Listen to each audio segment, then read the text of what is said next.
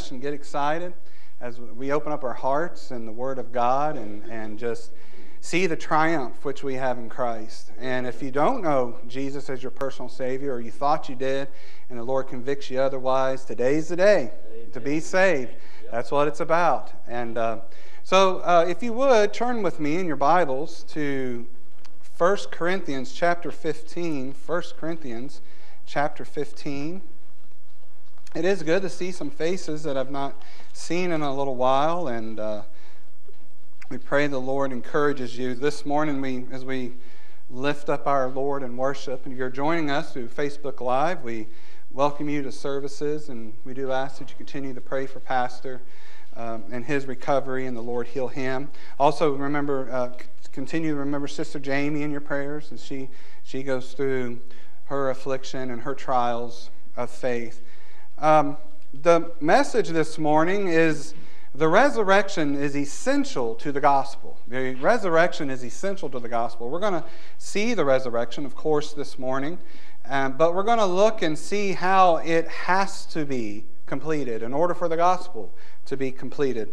In chapter 15, we're going to look at a couple different places. It's a very long chapter. We're not going to be able to look at every verse exhaustively, but certainly it's a wonderful book to go home and read, and it'll bring me a blessing. Chapter 15, verse 1 says, "Moreover, brethren, I declare unto you the gospel, which I preached unto you, which also ye have received, and wherein ye stand, by which also ye are saved, if ye keep in memory what I preached unto you, unless ye have believed in vain. For I delivered unto you first of all that which I also received, how that Christ died for our sins according to the Scriptures, and that he was buried, and that he rose again the third day according to the Scriptures, and that he was seen of Cephas, and then of the 12. After that he was seen of above 500 brethren at once, of whom the greater part remain unto this present, but some are fallen asleep. After that he was seen of James, then all the apostles. And last of all, he was seen of me also, as one born out of due time." Let's have a word of prayer. Our Heavenly Father, we thank you, Lord, as we humbly come before you in your word and your mighty power to save. Father, we praise you, we worship you this morning, for our Lord and Savior has indeed risen, and he is our conquering Savior. He's our King. Father, with all of the gospel and the hope of the deliverance, Lord, that you give, and the blessings of eternal life are all through the accomplished work of Jesus Christ. All glory to him and all power due his name. Father, we do pray that there's one here who does not know you as their personal Savior, Father, that you'll convict them, bring the light, the darkness that is within them, give them the knowledge of the Savior and the love, Father. May they experience, Father, first of all, the terror that comes, Lord, knowing we are sinners, that will be cast out before your presence, Father. And then give them, Father, the conviction to repent and to believe upon the gospel and accept you as Jesus Christ, their Savior. We give you all the praise and the glory. In Jesus' name, amen.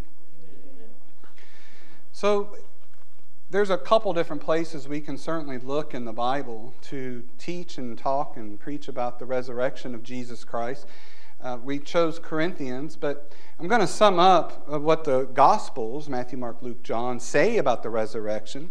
The resurrection is the crowning event in God's redemptive history. The resurrection is the cornerstone of Christianity. The resurrection is the foundation of the gospel. It's the guarantee of heaven. The message of the Bible is that death does not end existence for any person. Every living being who has ever been born and lived will live forever. That's true. You'll live forever either in hell or in heaven. You'll live forever either in eternal death or eternal life, in everlasting suffering or everlasting joy.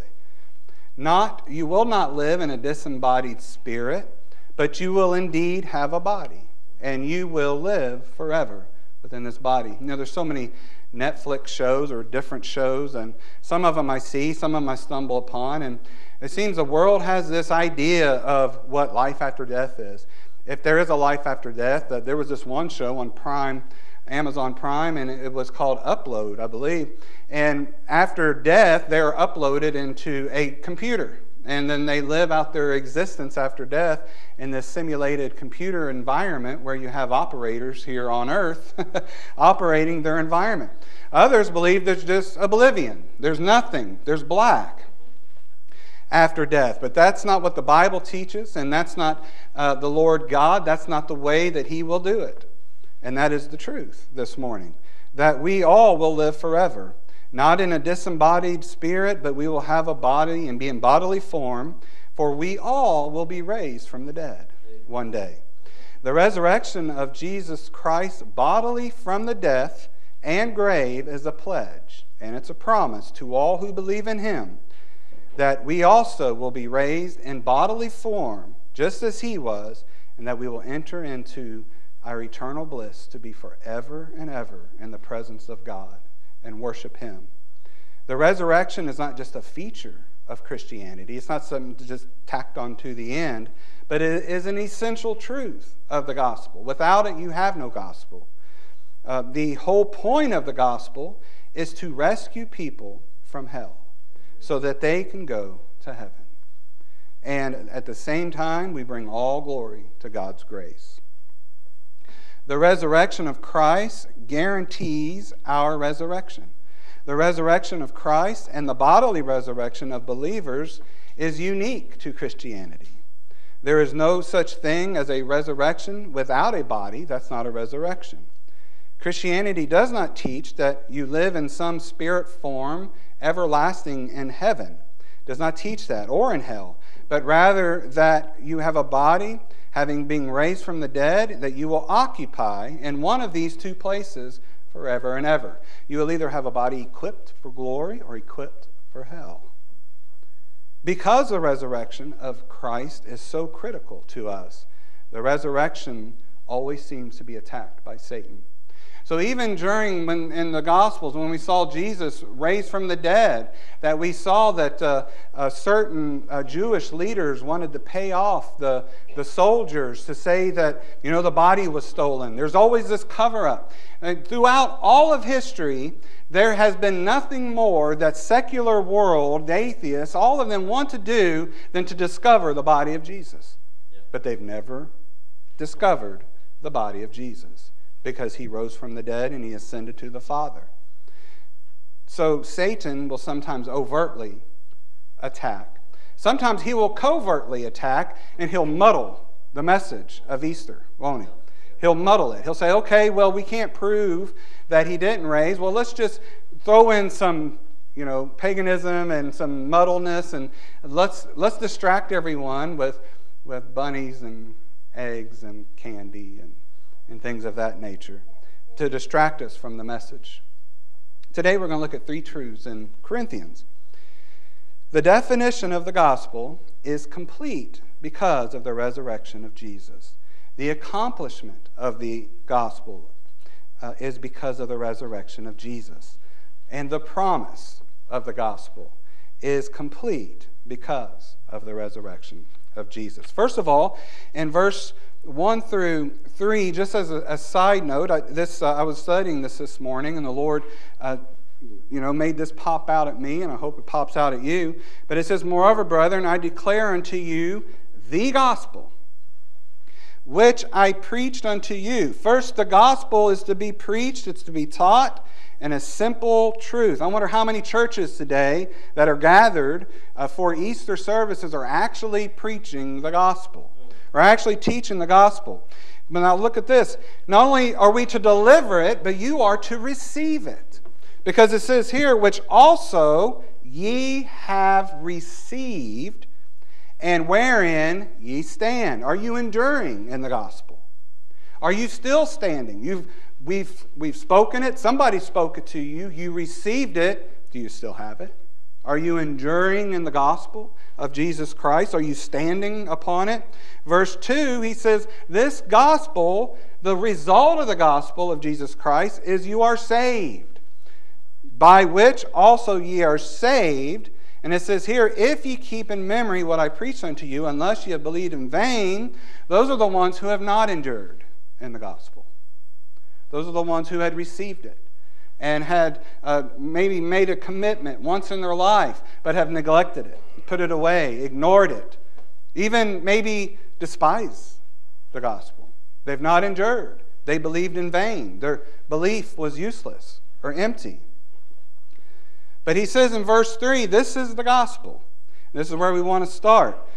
The death, the burial, and the resurrection. For I delivered unto you first of all that which I also received, how that Christ died. Here's the three elements of the gospel. Christ died for our sins, according to the Scriptures. He was buried. There's the second element of the gospel. And that he rose again. The third. If you take away any of those three, it's not the gospel. All three are essential to the gospel. Well, let's look at this. I love that song. I don't know if you sang it, but I love that song, One Day. It says, living he loved me, dying he saved me, buried he carried, my sins far away, rising he justified, freely forever. One day he's coming, oh glorious day. Well, right in that chorus is the whole gospel, isn't it? And it says, he died for our sins in verse 3. That's imperative to the gospel. And it says in Romans 5:8, you don't have to turn there, but God commendeth his love toward us in that while we were yet sinners, Christ died for us. It's essential. It's an imperative for us to be saved that Christ had to die. He had to die. In Romans 3:25, it says, whom God has set forth. In Romans 3, Paul had just written, and God inspired that all of this evidence that we are as filthy rags before God in our own worth. In our own worth. So what did God do? God would have been just, knowing we are all breakers of the law, knowing that we cannot keep the righteousness which is of the law, that we're all sinners. God would have been just in sending us all to hell to pay for our sins forever and ever and ever. Amen. That he would have been just in doing it. There's nothing that you could have complained about because it was our own fault. We brought it upon ourselves to break God's law. It's your choice to break God's law. But what did he do? The glorious gospel. That in Romans 3:25 he says, whom God, who Jesus Christ, has set forth to be a propitiation, a covering, through faith in his blood. Christ had to die. Christ had to bleed. Christ had to be sacrificed. Christ had to die so that we may declare his righteousness, his value. We declare Christ's value. I stand before God, one day at the judgment seat, and Lord, I do not declare any value in me, but I declare the value in your precious Son who loved me and gave himself for me, that I may be set free, that I may not be condemned, that you saved me from the penalty that I deserved. And so we see that Christ must have died for the remissions of sins. In verse 4, it says that he was buried. He had to have been buried to prove that he died. Because there's these theories out there, the swoon theory that Jesus just passed out or that he, just came to. No, Jesus completely died. And so he was buried. And lastly, verse 4, he rose again the third day, according to the Scriptures. It's imperative. It's imperative that Jesus died and was buried and that he rose again.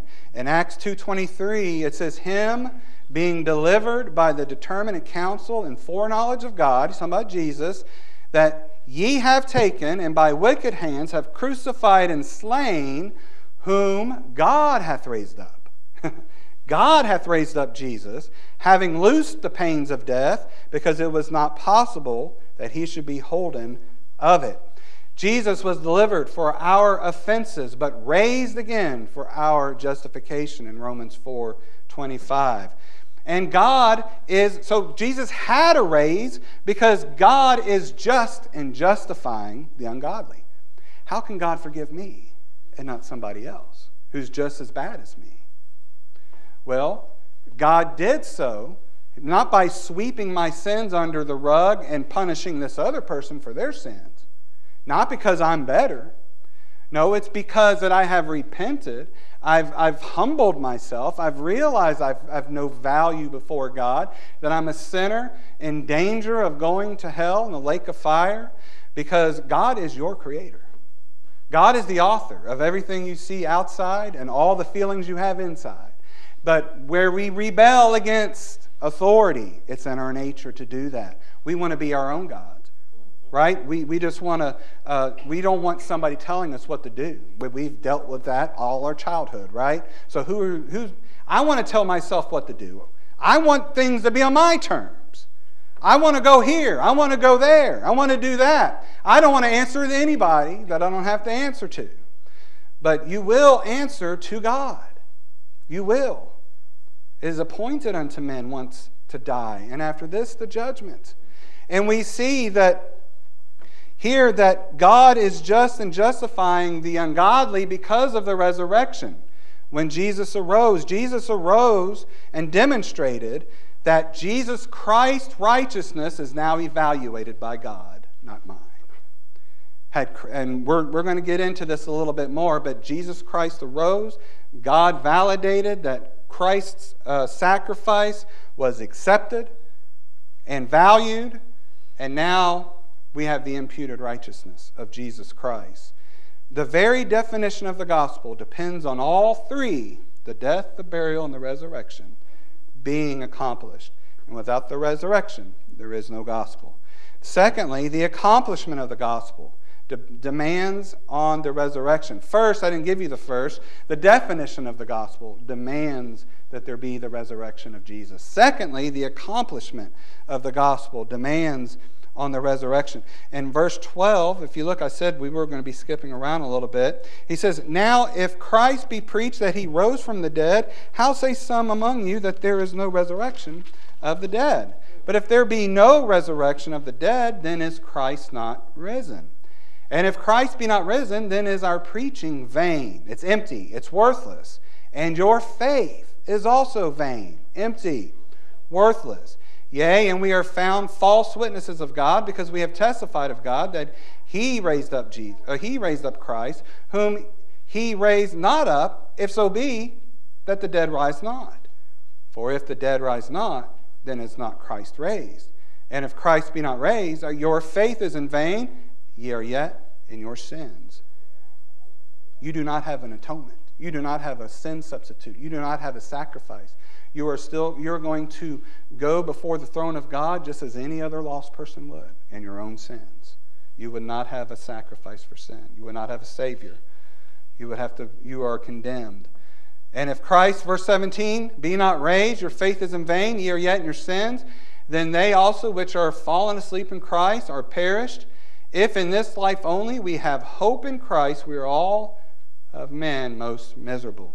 Now, looking at this, the accomplishment of the gospel depends on Jesus Christ raising. And that's what it says here. That if Christ did not raise, our faith is in vain. Our preaching's in vain. Everything's in vain. It says that even the apostles were false witnesses of God because Jesus himself testified. That means that the promises Jesus has made in his ministry, he would have lied, or they would have not came true. And if there's lies or any kind of deceit in the Bible, we can assume none of it true. But the Bible is without error. And so we can assume all of it to be true. But Jesus himself would have been a liar. He says, "Destroy this temple, and in 3 days I will raise it again." He would have been a liar had he not raised. If Christ be not raised, your faith is in vain. You are yet in your sins. How important is the resurrection? It's very. If there's no resurrection, there's no gospel. And if there's no gospel, there's no salvation. No resurrection, no gospel. No gospel, no salvation.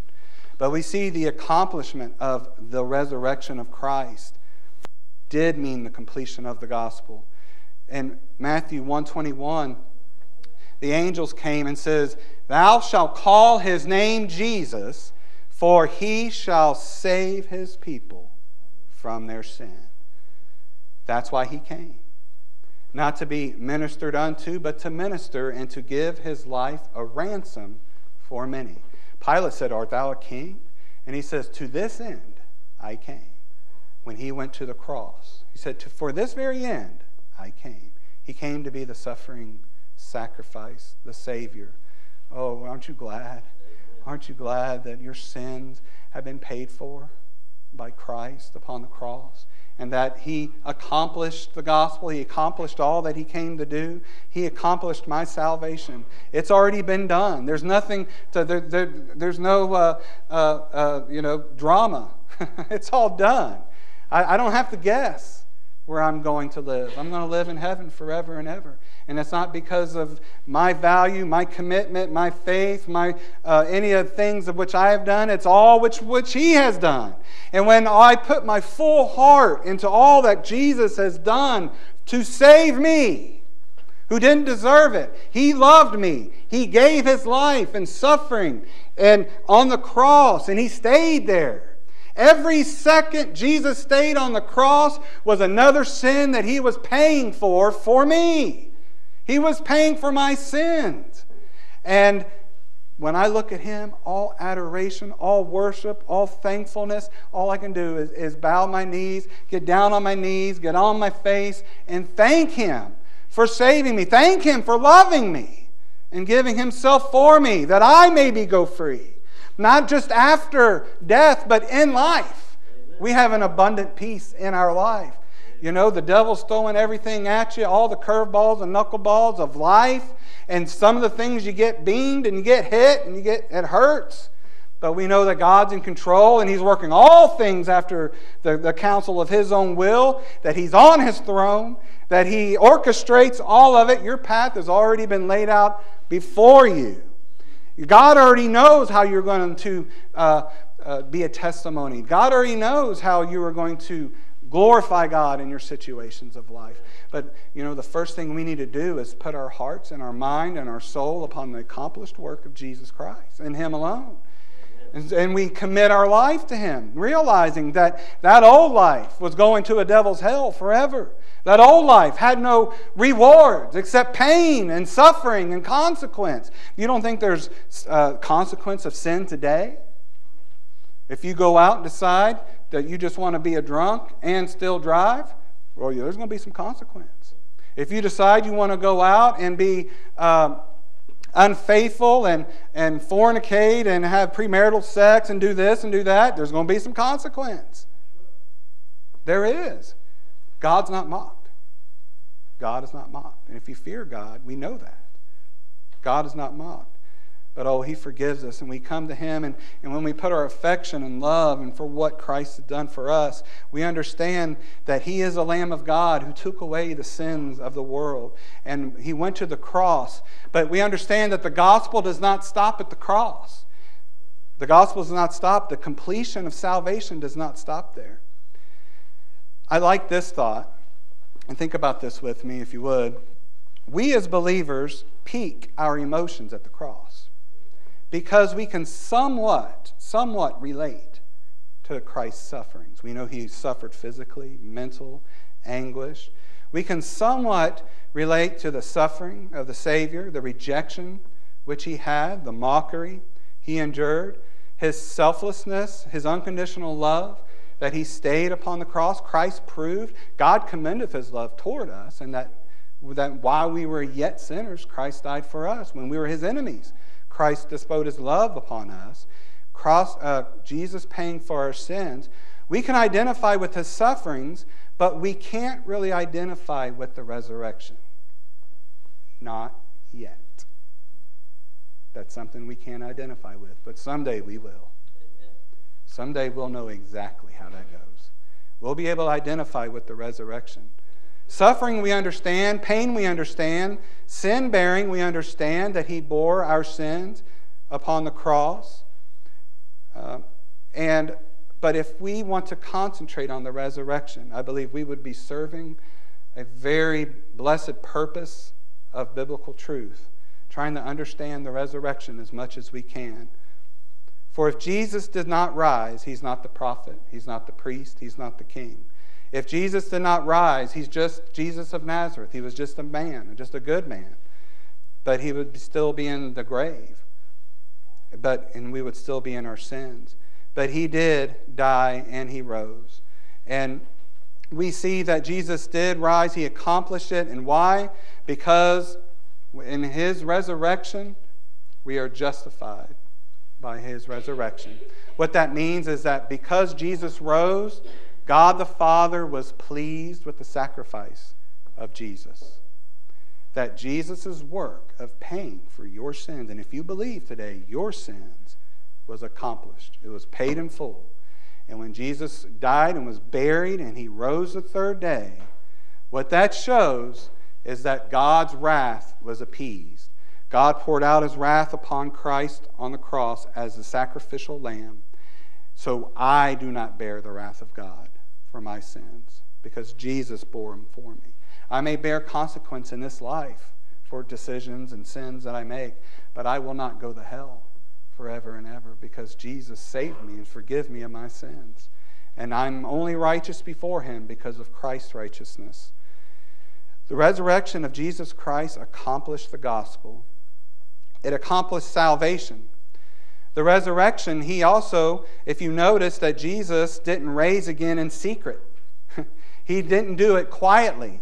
But he, as we saw, he declared himself arose. That everybody saw Jesus. The 500, the 12, everybody was a witness to the resurrection of Jesus Christ. And even his ascension, all the eyes were beholding him. So Jesus didn't raise up in secret, but he declared, just as we saw in Romans chapter 1, how God has declared Jesus to be the Son of God with power, with the resurrection of the dead. The claim which Jesus claimed to be God himself is true. All the claims which Jesus made were true. His resurrection was witnessed by all. You know, and it's much different. This resurrection was different than the ones that we see in the Gospels who were raised, like Lazarus and the little girl who was raised. Jesus rose them up, but yet they still had to die.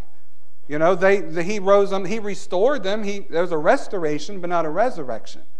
Right? Resurrection means life from death. And this resurrection, we see that Christ is alive today and forevermore. And we will be in the likeness of his resurrection. He made this appearance. God declared that the sacrifice was accepted. He declared that he's still alive even today. If you deny the bodily resurrection of Jesus Christ, you deny his substitutionary death was accomplished at all. That God rejected the sacrifice. With the resurrection, we know that God receives the sacrifice and we can be justified. And that's why raising the resurrection means we can be justified.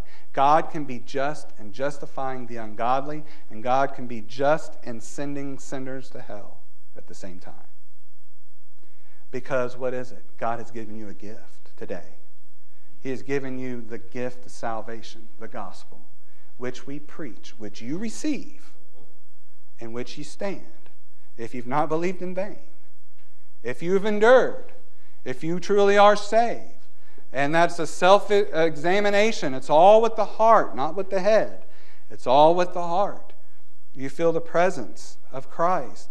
Now, not only does the resurrection provide the definition, it's essential to the definition of the gospel and the accomplishment of the gospel, but it brings the hope of the gospel. The hope of the gospel is not health and wealth in this life. The hope of the gospel is the resurrection. And so we need to understand how vital it is. Now, verse 51 through 58, I'm going to read this. Behold, I show you a mystery.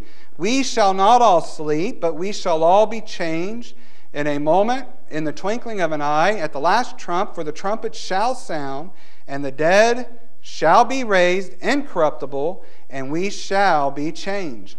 For this corruptible, our bodies, must put on incorruption. He's going to change our bodies. And this mortal must put on immortality. So when this corruptible shall have put on incorruption, and this mortal shall have put on immortality, then shall be brought to pass the saying that is written, Death is swallowed up in victory. O death, where is thy sting? O grave, where is thy victory? The sting of death is sin, and the strength of sin is the law. But thanks be to God, which giveth us the victory through our Lord Jesus Christ. He gave us the victory because Jesus Christ arose and He conquered death. Where is thy sting? Where's the victory? When this corruptible shall put on incorruption. Oh, isn't it something that we shall live forever in this body because Jesus has secured the victory. He's the first fruits of the resurrection. He accomplished it. Therefore, my beloved brethren, be ye steadfast, unmovable, always abounding in the work of the Lord, for as much as ye know that your labor is not in vain in the Lord. As long as you live, verse 58, as long as you live, the resurrection is true. You're marching closer to the point that you're appointed to die. Let's focus and stay steadfast on the gospel of Jesus Christ. If you're saved, we commit our lives to Him. Because all our lives, whether I live, whether I die, I am the Lord's. And one golden daybreak, the clouds will spread and He will come for me. It'll be the greatest event in world history. We've already know what's going to happen. The world doesn't know yet. They're going to be shocked. But we do know that when He does come, the Bible says that every knee will bow. Every knee. The nastiest atheists on earth, their knees will bow. Every tongue will look up and confess that Jesus Christ is the Lord, to the glory of God the Father. I'm saved today. I've received the gospel. I believe upon Jesus Christ who died for my sins. It's serious. If you dig deep, we know where we withdraw. We know where we reject. In Acts we see this. Paul was preaching for a long time in a place, and everything was, they were real tolerant of it, but pretty soon it was the same message over and over and over, and pretty soon the message of life became a message of death. What you're saying, Paul, what you're saying is if I don't receive the gospel of Jesus Christ, that my soul and my bodily resurrection is destined for hell. I'll be equipped to endure hell forever and ever, where the Bible says there will be gnashing and wailing of teeth. And there will be no one who can look up and accuse God of being unfair, because we've all sinned against God, our Creator, our Maker, the one who made the rules. It's Him. But He loves you. He loves you. He knows you've failed. You know you've failed. And He loves you. And He gave Himself a gift unto you, that you should bring, that you don't bring pride to the cross, that you bring Him praise. And that's all you can bring. And thankfulness. And Lord, have mercy on me. Lord, have saved me. Save me from the end that is promised from the Word of God. The resurrection promises, and it gives us the hope of the gospel. The hope of the gospel is we shall be saved. We're spiritually saved now, and we will soon be physically saved when He comes. And that is the gospel that has been declared unto you. Jesus said in John 14:19, He says, Yet a little while, and the world seeth me no more, but ye see me, because I live, ye shall live. Because I live, Jesus said to His disciples, because I'm alive, you'll be alive. Aren't you grateful that Christ arose from the dead, that He's alive, that we have a reign of life in Christ Jesus, that we're no longer under sin and condemnation of the law and always being guilty and knowing that we are undeserving, but we know that we turn, repent of our sins, and ask God to forgive us of our sins with all our heart, and look to Him and trust in Him, believe in Him that He paid for your sins and yours alone, as if you were the only person He died for. that salvation. I don't have a lot of time to go into it, but we have to be raised again in incorruption, because in verse 42 and 44, I do love this part. It actually brings comfort to my soul. I don't know how many have recently lost loved ones, but in verse 41 of the same chapter, it says, "There is one glory of the sun, another glory of the moon, and another glory of the stars, and one star differeth from another star in glory. So also is the resurrection of the dead. It is sown in corruption. Our bodies will be put in the grave in corruption." But what is it? We're promised. The hope of Jesus Christ's resurrection is the promise here that we have. But we have a promise that it'll be raised in power. We know that we're going to sow our natural body in verse 44, but it'll be raised a spiritual body. There is a natural body. Oh, I'm sorry, I skipped ahead. Verse 43. It is sown in dishonor, but it'll be raised in glory.